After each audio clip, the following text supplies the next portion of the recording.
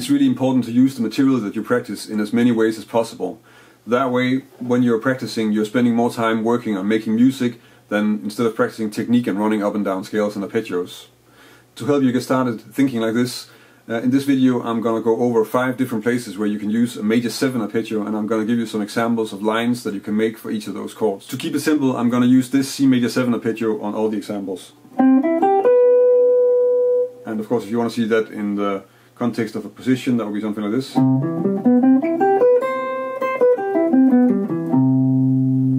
And the first example sounds like this.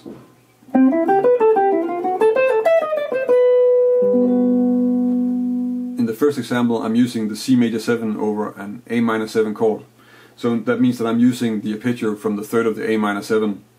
And using the arpeggio from the third of a chord is something that's really common in jazz. It's a very nice way to get sort of a different arpeggio that has an extra extension, but also still really connected to the chord that's already there. So the A minor 7 is of course a 2 in a 2-5-1, so A minor, D7, G major 7 in this example. And the line starts off with the C major 7 arpeggio, so C major 7 arpeggio, and then down the A minor pentatonic scale. And then I'm going chromatically up to the third of D7, so E, F to F sharp. And then on the F7 I'm playing first just the triad from the third, so again we're using the third. And then a bit of chromaticism, and then just down the scale, resolving to the third of G major 7.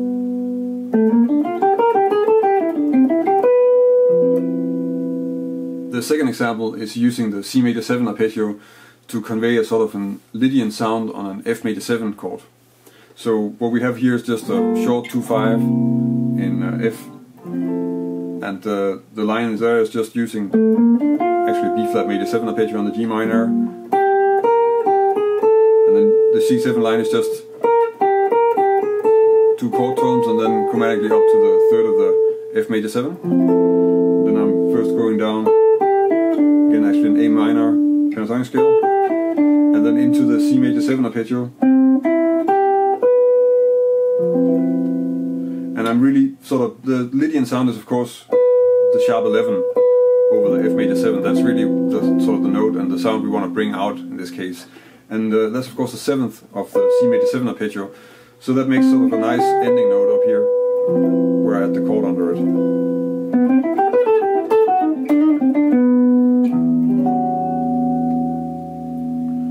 In this example I'm using the C major 7 over an F sharp half diminished or F sharp minor 7 flat 5 chord. So the F sharp is of course part of a cadence to E minor, so it's F sharp half diminished to B7 to E minor. And we are using the C major 7 arpeggio from the flat 5. So if we look at that against the F sharp, then it's going to give us the flat 5, the 7th, the flat 9, which is not the strongest note, but it's in the middle of the arpeggio, and then the 11th. So all really strong notes for the minor 7 flat 5 sound. And the line really just starts with the C major 7 arpeggio again. So first the leading note, and then up the arpeggio, and then sort of down the scale or down an A minor pentatonic scale again. And then on the B7 I start off with a diminished arpeggio descending, and then a small trill on the third up to the sharp 9, and then resolving that to the 5th of E minor.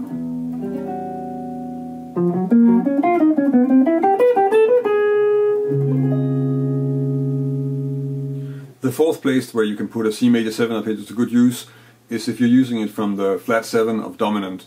So the C major 7 is of course going to be on the flat 7 of a D7.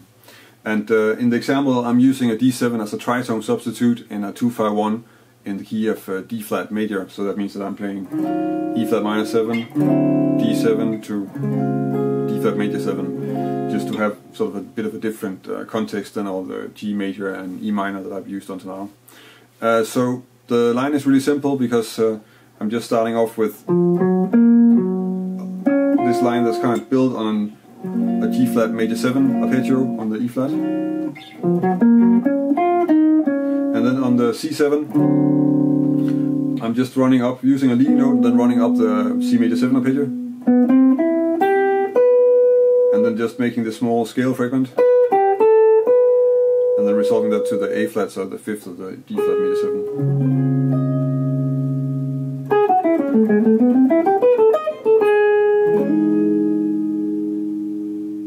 In this last example, I'm using the major 7 arpeggio from the flat 9 of a dominant.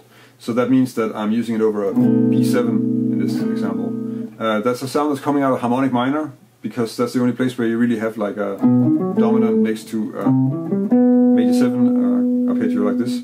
And the progression I'm using on is of course just a 2-5-1 in the key of E major. So that's F sharp minor, and then a B7, and then an E major 7 chord. And the line that I made is basically the F sharp minor line is coming out of like A major 7 arpeggio with a few extra scale notes. So that's all coming out of this basic shape.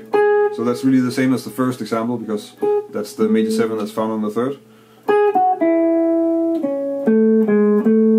Then I'm going up, and on the B7 I start off with just playing the C major 7 arpeggio.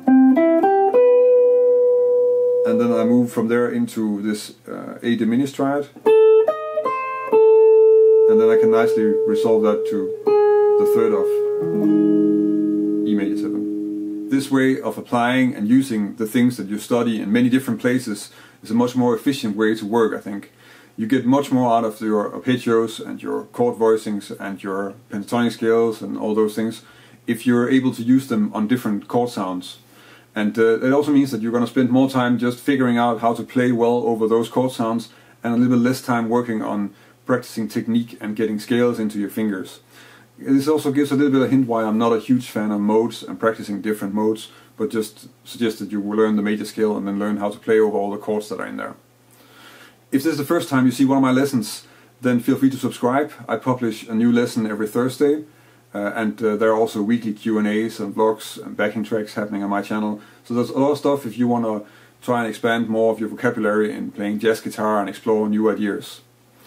If you want to download a PDF of the examples that I went over in this lesson, you can go to my website, and you can find an article that's accompanying this lesson, and there's a PDF download.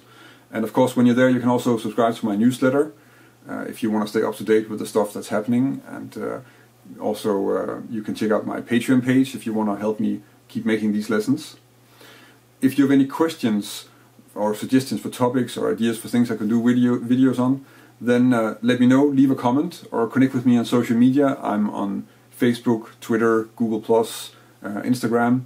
And it's nice to get feedback from you guys. It's nice to hear what you want to see videos on, or if there's something you found good or something you think I should do differently or do more on. So I hope to hear from you there. That's about it for this week. Thank you for watching, and until next week.